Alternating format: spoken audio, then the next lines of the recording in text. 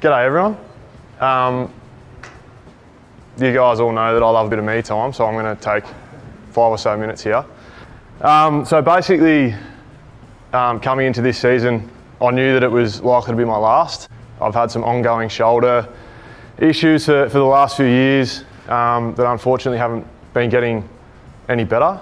And advice from surgeons and specialists and our medical team as well over the last sort of 6 weeks their advice has been that I should retire from all levels of football to avoid the need for an immediate term shoulder replacement. And I've taken that advice, and that's why I'm up here today, is to announce my retirement from football. I won't speak for too long because I know that someone will have put together a pretty good highlights package of me. And I'm conscious you might want to watch it twice, so we'll make sure there's heaps of time for that.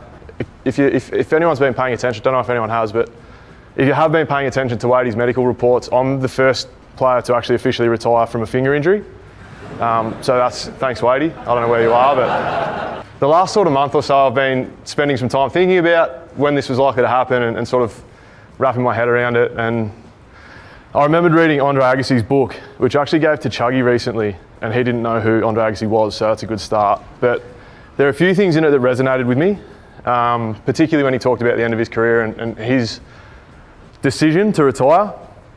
And he talked about the fact that nobody actually wants to retire.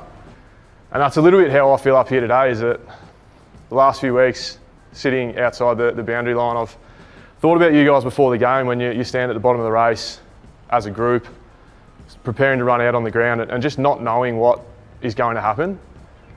And I used to hate that feeling when I was in it, but now I've realised how much I loved it, and I'm actually going to miss it.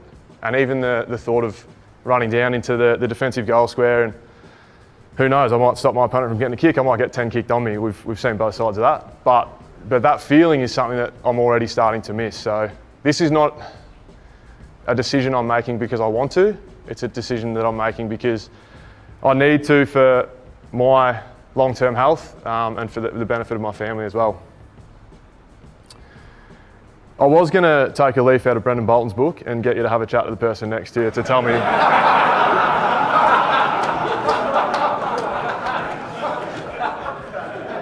just to tell me what you guys loved about footy. I won't do that to you. I'll just tell you what I loved about footy over my journey, and that's that it gave me the ability to contribute to something that was greater than just me and what I was ever going to be able to accomplish, which is pretty lucky because I've never been the fittest bloke, never been the strongest bloke, quickest, the best kick, anything like that. But I found a way to squeeze all the juice out of my lemon, and I actually squeezed it so hard that my shoulder up. So there's a lesson in that: don't squeeze your lemon too hard. Squeeze the juice out of it, leave it alone. Start of the year, I promise I'm nearly there. Start of the year, we all talked about how we're going to honour the jumper and what we're going to do, and I talked about I'm going to support everyone in this room, players, staff, whoever you are, and I was going to commit to that for the year.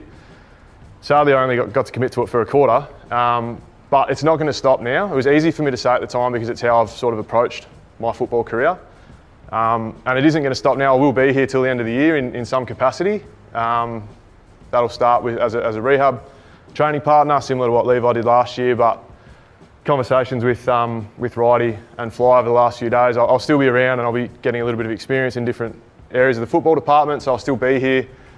If anyone needs any support as a player, as a staff member, whatever it is, please reach out to me and ask, because I will be here for that. A few thank yous. Firstly to Collingwood Footy Club and the Western Bulldogs Football Club for giving me the opportunity to play at the highest level, something that I will forever cherish. A few coaches, all the coaches I've had along the journey.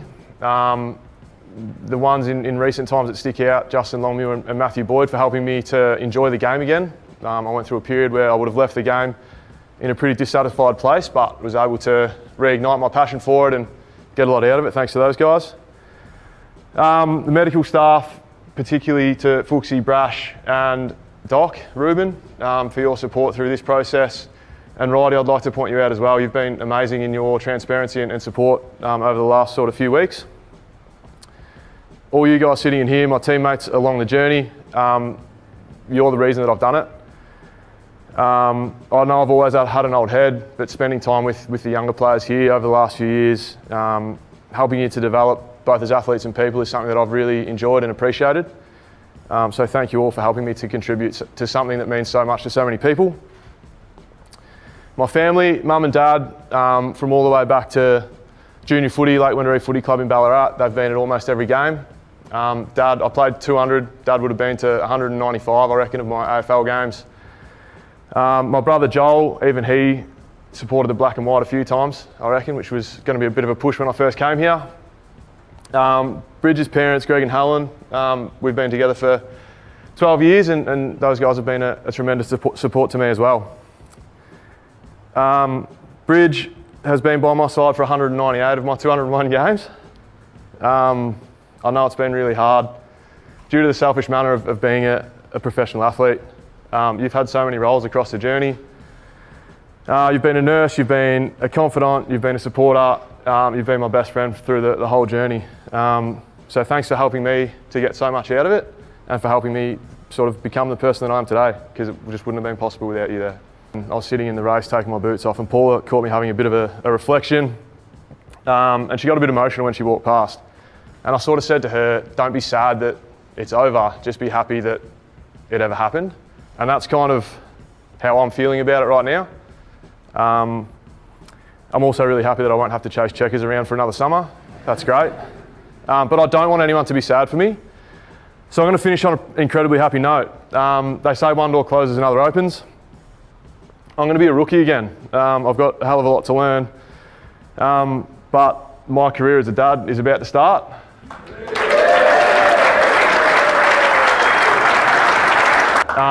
So yeah, that's something that I get to finish here and wrap this up, and then we go off for a 20-week baby scan. So it's happy days ahead. But thank you so much for all your support. Really appreciate it, and go Pies.